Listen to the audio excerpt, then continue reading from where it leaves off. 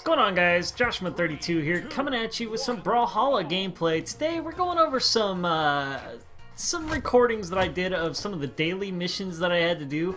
This particular mission was to go and play as Zol, I think his name is? Yeah, I probably pronounced that wrong, but I'm not too shabby with cannon, and I'm not that bad with axe either, so I don't do too bad. Right now we're playing against a Wushang, and he's just getting absolutely smacked with my axe, so I decided to give him a little bit of a chance and throw the cannon at him and see what he does with that.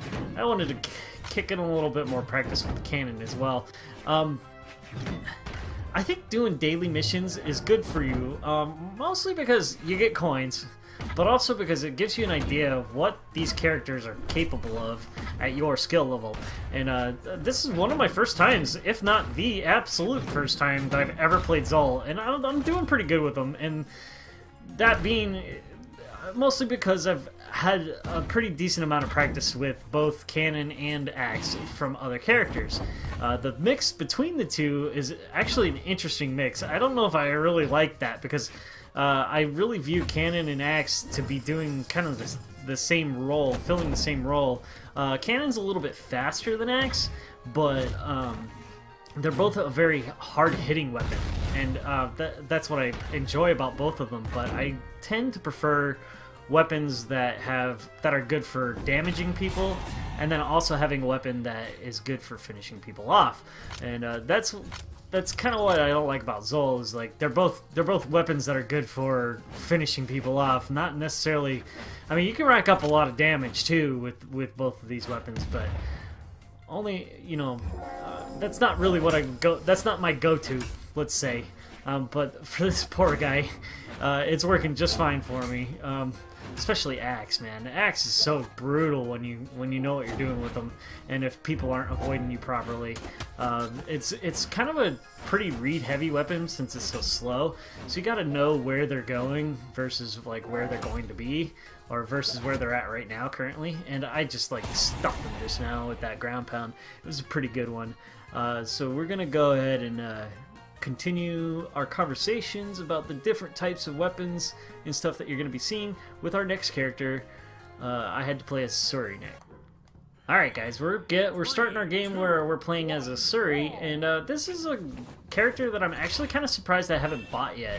She seems like she's right up my alley, but she's kind of have the exact opposite problem from what I was talking about earlier with having axe and cannon. She has sword and katarns, and they're both kind of very I would consider them weapons that are good for racking up damage, but not necessarily for like smacking the crap out of people on the way out. But I do just fine with them. I have quite a bit of practice with the katars, and I'm decent with sword. I probably need to get a lot more practice with sword to be very much so truthful, and this guy is just absolutely making it 100% easy on me by just murdering himself. He's not how do I put this? He doesn't seem like he very appreciates life. But anyway, he did a nice little decent move there with the side light into side sig, but I'm just gonna absolutely just destroy him right now. Dunk. Thank you, come again. And so that was a awful quick match, extremely quick match. But now we're gonna move on. Those were my 2 daily missions that I had to do for this weekend. But we're gonna move on now to a ranked match where I'm facing Fate, and we're gonna have a conversation about how to avoid Fate. Guys, I wanted to show you this episode in order to show you just like what you can do to try to hopefully avoid Fate and her signatures. See, now Fate has very fast signatures, it seems like, at least right now. They're kind of hard to punish, and they seem like they're very hard to counter, especially some of the orb sigs, and that's because they're kind of a utility sig where they can be used for movement rather than plain attacking. Like that star sig that you're seeing right now, her side signature with orb is actually very hard to punish because she's moving along with the sig. And the other one that she just did now, which is her down orb sig, is also one of those signatures that are just very quick, low recovery frames. They seem like they're very hard to punish, and like really good attacks. So like it's something that you have to worry about, especially when your opponent is if they're using them a lot. So it's something that you need to make sure you're not, you know, they're kind of hard to avoid, and like that's some part of what we're gonna have to figure out as players, to figure out how to avoid them, and also at the same time take advantage of them if they're being thrown out too much. But I think I did a pretty decent job in this matchup to try to do that, but like she's just throwing them out everywhere right now. Like, and it just gets worse the more and more we play, and it's also like something where it's like I can't really. I'm having a hard time, it seems like, to hit her. She seems like she's having a hard time hitting me, and that's partly because I think like I'm trying so hard to avoid those signatures that it's like it's just not working out well for her, and as a result, because I'm prioritizing avoiding the signatures, it's not working out well for me for hitting her either. So, but I mean, if that's the case, the long run, if the long game is working out for you, then it's possible that you should probably want to do that. Now, I'm not necessarily being passive, but I'm also trying to be careful. I'm trying to learn to punish right now these particular set of moves. So, and I'm getting punished right now for being a little too aggressive in my edge guarding. It's another thing I need to practice, really, is the edge guarding. That's something that I've learned in recently, that not recently, but something that I've learned through playing, is that, yeah, some of my edge guarding skills definitely need some improvement. See, like I'm just like, at this point I'm expecting it, because it's just coming out everywhere. It's all over the place. So it's like probably one of this person who's playing her right now is probably one of her very first matches, and like I don't fault her for trying the new signatures out, but it's just like it's getting to the point where, like, especially that side sig, it's more of it's a nice way to move around the map more so than it is to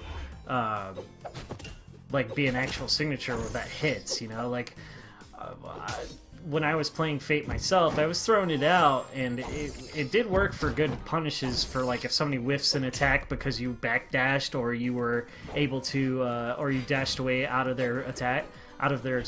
It has a good enough it has decent spacing to be a good way to punish somebody that's whiffed an attack, especially a signature of their own. But it's not being implemented too well right now for the person that's playing against me. I actually, in this matchup, I actually preferred having sword.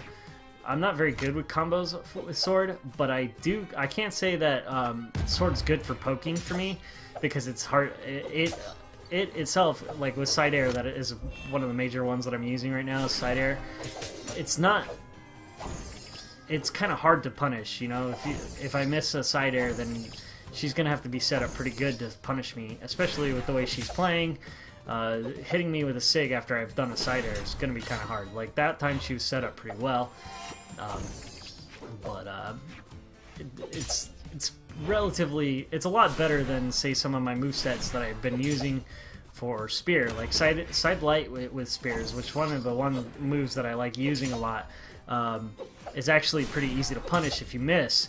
So the fact that she's trying to avoid my attacks so much and then throw a signature out after the fact means that spear was probably not a very good matchup for me for that, and that's particularly why.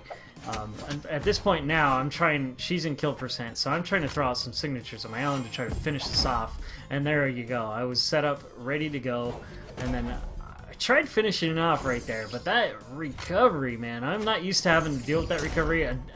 Up until Fate came out, I wasn't really dealing with many orb users, not many good orb users either, let's say.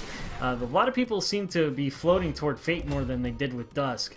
I'll give them that. I don't know what it was. I think it's because she has Scythe, and a lot of people are fans of Scythe right now. So it's like she's a very good character. I don't blame anybody that wants to try try to learn her really well. I think she's a good character. And then I get her with that weapon throw, and finally she was still able to make it back after that weapon throw. That was the crazy part. And that's the end of the match, though. I was still pretty good in light yellow, so I had a lot of my stock left. But anyway, guys, I hope you enjoyed this episode. If you did, drop a like. If you want to see more, go ahead and subscribe. I'm doing videos like this every week. So until next time, I'll catch you later.